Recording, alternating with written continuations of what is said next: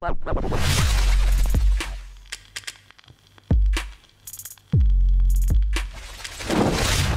going on? Joe.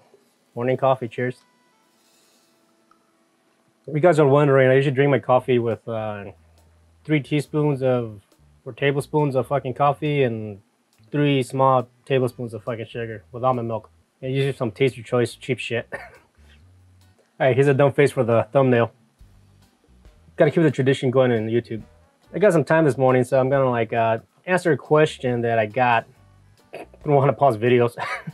So in one of Probe and Pause video, somebody in the comments asked a question towards me. I have a Probe and Joe question. What peripherals, special keypads, third-party things do I use when editing a vid and all that? And like, say, all right, cool. I like it when people ask me questions, and I did respond to him directly, but I figured might as well make a video about it as well. The main thing that I enjoy using the most is my Roccat Nyth Mouse.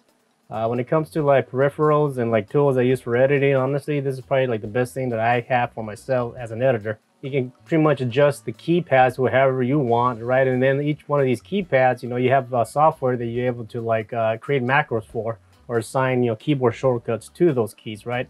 It's seriously, like I said, it's one of like the best mouses for me and that I enjoy using, right?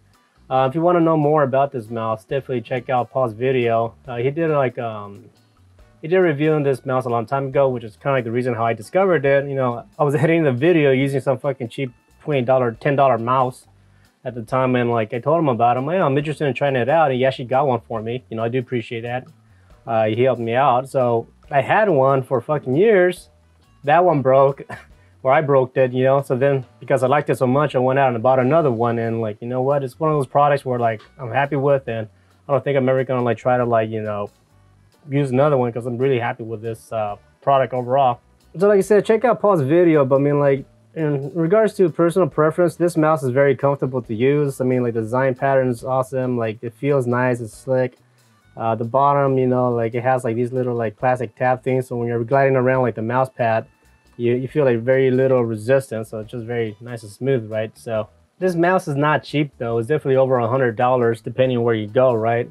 I got mine for like 120 or something like that, but I mean, yeah, it's pricey, but it's something that's definitely is gonna last me for. It has lasted me for a long time. The only reason why I got another one is because I broke the other one. You know, it just putting coffee or drinks on my desk, it spilled stuff on it, and like it just got bad. So I just eventually had to get another one.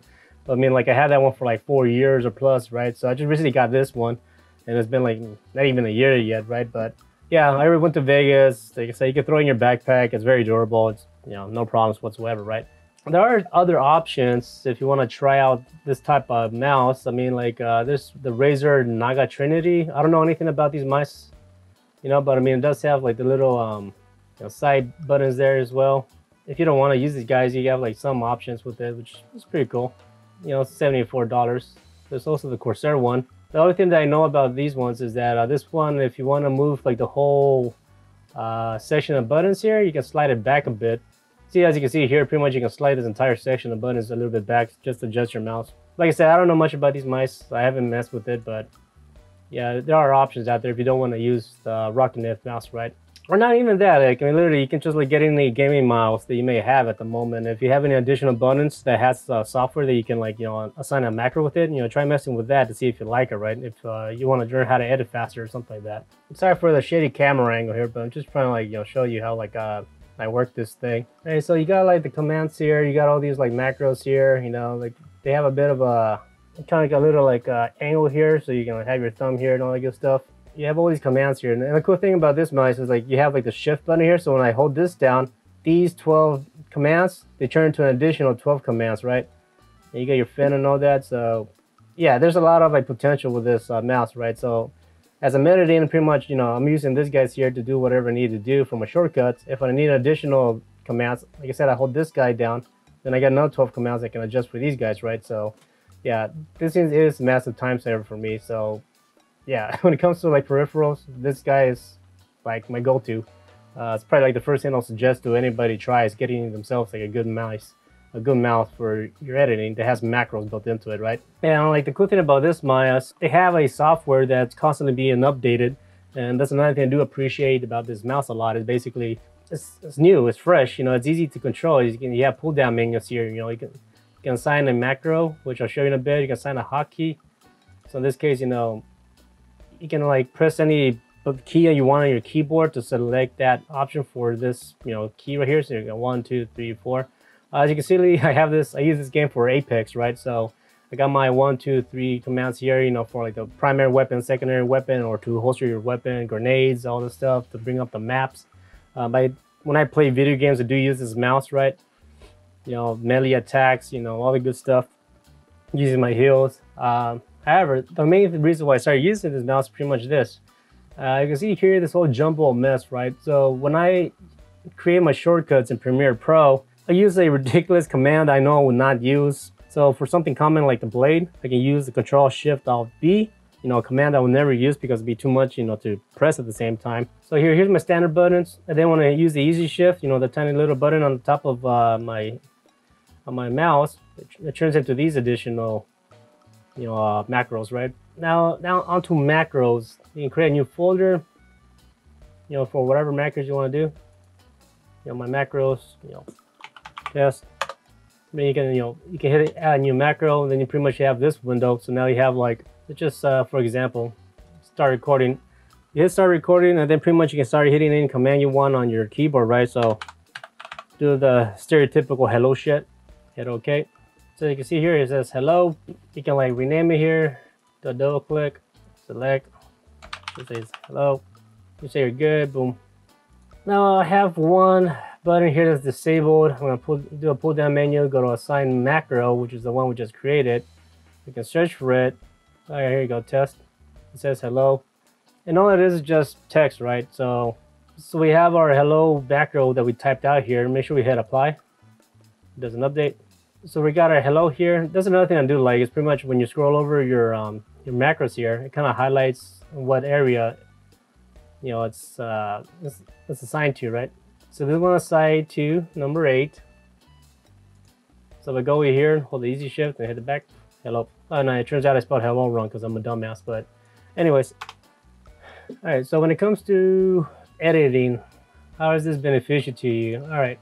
Now again, for my macros, when you got your in and out points, right? Probably think by default it's I or O, but yeah, but for me it's Control Shift I, Control Shift O, right? Again, since as a command I'm not gonna ever push with my own hands, I gotta set up to the mouse. That way I can have like the I and O set up for something else, you know, that can be more of a help when I'm editing, right? So in this case, you know, hitting the button, boom, I, which is an endpoint, I can move over here, I can do my command here on my mouse. I did a now point. Now there's another thing I do. On my keyboard I have a shortcut for T, and that's pretty much gonna bring up my preferences and the timeline. So on my keyboard, on my shortcut T, I have it set up. This is my personal preference, but it brings up the preferences and the timeline, and then pretty much here you have options to be able to add in the values for transitions and the default transitions, right? So what that means is basically, say you have an edit here. Let's see if I make a cut. Again, I use my mouse here. I make a cut. I can Control Select, and then when you do a Control D, say zoom in, you know, it adds across itself, right? But let's say if I want to like switch this to, you know, instead of 8, which is like kind of like a long fade, I want to do something short, like say like 2, right? I actually have it set up a macro by holding down the Shift and number 1 button here, and what it does is that super quick. So hit T again. See, select the default transitions to 2, right? If I want to switch it back to 8, I have it set to number 2 right here by holding the Shift key. Boom. You know, it's super quick. That way, instead of me like punching in like the values like manually, you know, I set up a macro where just like hit T, I hit tab a couple of times, I hit the letter 8, hit tab again, hit the letter number 8, then I hit enter. Boom. You know, pretty much everything I did on my keyboard, I recorded into my mouse here. That creates a macro, right? There's a command where you can like select the ends, hit Control D, I move back. Again, I select the endpoints, I hit Control D for the defaults, and as you see what that does, it adds like the transitions at the end, right? And everything I just showed you right now, whereas like I selected the ends and I added like the default transition, I have a macro set up on my top mouse wheel here because you can actually push it on the side to do like a down click or like a third mouse click, and that imports this in this clip from like the source to this area over here, and it'll be able to add like the transitions, right? So in that case, you know, I'm gonna do this manually, but I'm gonna move this guy here. This is like the target source, so pretty much from here it's gonna import this clip to this area here. So by pushing this guy here, I'm not touching anything else.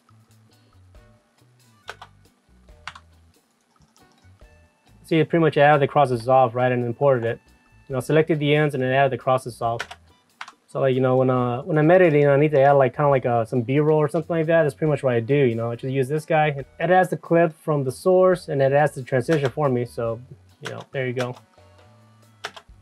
So I mean, there's more to it. I mean, like, I don't want to get too into detail on how I edit or how I use the mouse, because, you know, I'll use certain macros, but then as I start to edit, pretty much a macro becomes obsolete for me or is not as useful, or I decide to try something else new, you know, the way how I edit. So it's really all I can say about this mouse. I want to keep this video short as possible, right? So that's one of them. I kind of want to make another video talking about the keyboard that I use and my headset and other shit and why I decided to use it and all stuff. So yeah, I don't know.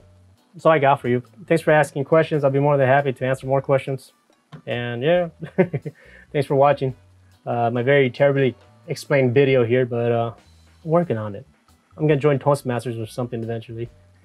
Anyways, thanks for watching. Take care and peace.